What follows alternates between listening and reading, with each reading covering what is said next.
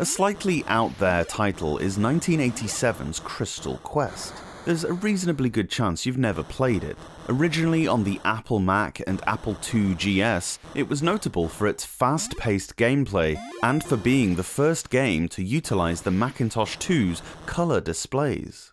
You control this little circle spaceship, and in each wave you have to collect all the crystals in the playfield, a single screen area, after which a doorway at the bottom will open for you to fly through. Attempting to thwart your efforts are constantly spawning aliens from portals on either side of the screen. These are relentless in their approaches and appear quickly without notice. You can shoot at them with your gunship's infinite ammo, or activate one of your smart bombs to clear out all visible enemies and projectiles. As well as the small crystals, there are larger ones that give you tons of points, as well as extra lives and smart bombs to replenish your stocks. These are optional but plentiful, and quite necessary should you want to get far into the game. The initial difficulty you'll have is getting accustomed to the movement of your craft. The original titles were mouse-driven and heavily inertia-based. This was retained as much as was possible with the D-pad, and as a result, what you contend with is a very slippery, almost ice physics-y movement. It's fast too. Hitting anything is instant death, as you would imagine, with no real cooldown period after a respawn. The movement isn't even the toughest thing to get to grips with. Your firepower is governed by your inertia too. You fire in the direction and at the speed that you're moving. This of course means that you need to be flying towards enemies in order to shoot them. You don't need me to tell you how hard this is, I'm sure you can imagine. Death is quite common, which is possibly why you get so many extra lives in Crystal Quest. You pick them up without noticing. Don't think this will help a great deal though. What's more helpful is the abundance of the smart bombs. With shooting being so tricky, I rarely even tried it, instead focusing on my collection quest and dropping a bomb if it got a little too overwhelming. You'll pick up 2 or 3 on each wave anyway, and if you're astute, it doesn't take that many to save your bacon. There are lots of different enemies with varying movement and attack patterns. Some can be shot, but not all. Some explode on death, leaving a fiery blast radius that you need to avoid. As well as this, there are mines that cannot be taken out, but of course are death upon contact.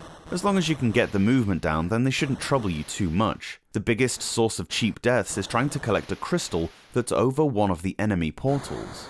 There's an awfully good chance that something will spawn just as you're picking it up, leaving absolutely no time to dodge. There's no telegraph that something's coming either, you're done. It feels really cheap every time it happens. In the end, I resorted to flying across the doorway at full speed and activating a bomb just as I crossed it. It works sometimes, but other times you just fly into something else anyway. Waves progress quickly, with a time bonus for quick completion.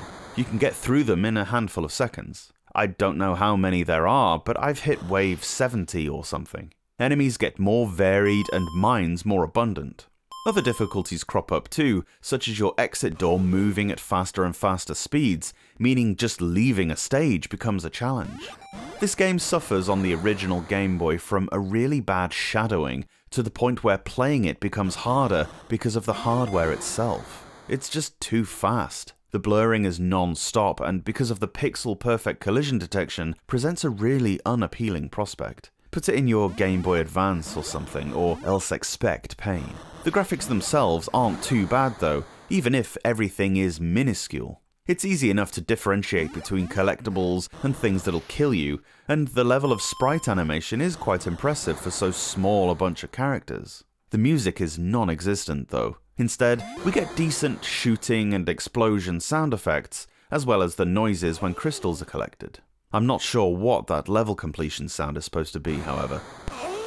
It's a sort of mildly orgasmic groan. It makes me a smidge uncomfortable for some reason. All in all, this is reasonably good fun. Despite the apparent toughness, the game is generous enough to let you progress. Give it a whirl.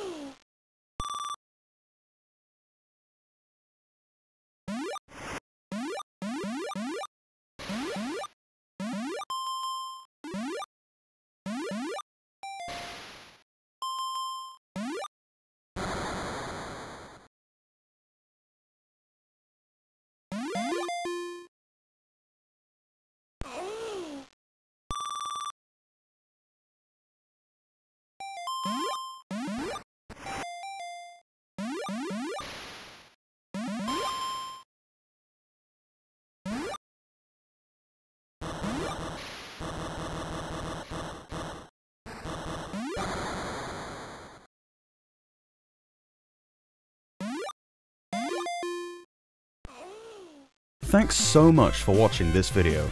Let me know your thoughts on the game down below, and if you can spare a second, give the review a quick thumbs up, it really helps out.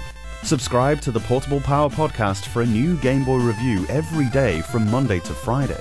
Or alternately, new episodes of the podcast drop every Saturday and Sunday on whichever platform you get your pods. See you later on.